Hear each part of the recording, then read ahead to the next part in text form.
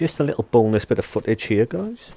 If you ever see a little harvested planted garden like this that someone's already done, very kindly planted for us, make sure you go over, have a little look around first like I had a look, and stock up on whatever fruit or vegetables that are growing. It will help you in your quest to stay alive on DayZ. As you can see, there's a lot of tomatoes, so yeah, make sure you help yourself, guys. So the real reason we are here is to look for this building. This is the first building you want to look for in DayZ. As you see up ahead, it's got a little dome on the top of it, like a yellowy sort of, dark yellowy sort of colour you could see. It'll have sandbags around it. This is the first building I would recommend you to check out in DayZ. This is the police building. They are in most of the major towns. Trying to shut the door. It's a little bit awkward. If you shut the door behind you, you'll hear any other real life players coming in to check out the police station. So why do I recommend this to be the first building that you find?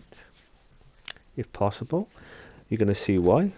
There's a chance of picking up weapons, police clothes, there's some police plans. As you can see, my character has just started out. We got killed by a pack of wolves yesterday, if anyone was following my stream. We had a pack of wolves and zombies attack me couldn't get in a building quick enough. So this is our new character. So yeah, these police stations are very, very good. There's a couple of other things you can find. I'm going to hopefully find one to show you now.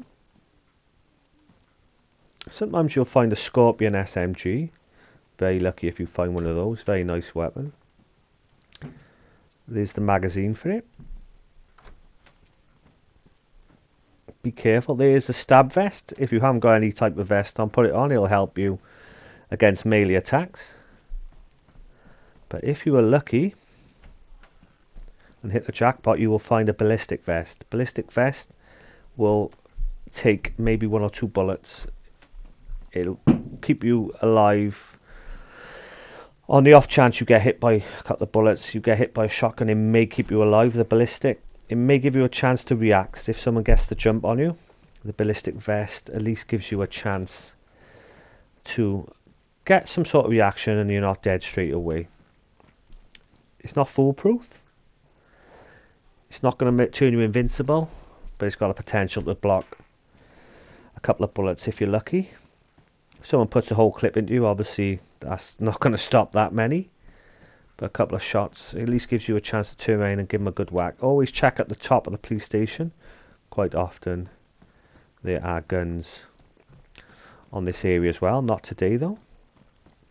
So yeah, the first building you want to look for, guys, in my humble opinion, other than military buildings, if you buy one of them that's even better, is the police station. Once you locate and realise what they look for the sandbags and the colour and the little dome on the top.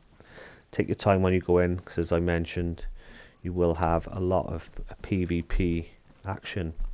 Almost everyone checks out the police buildings when you are nearby.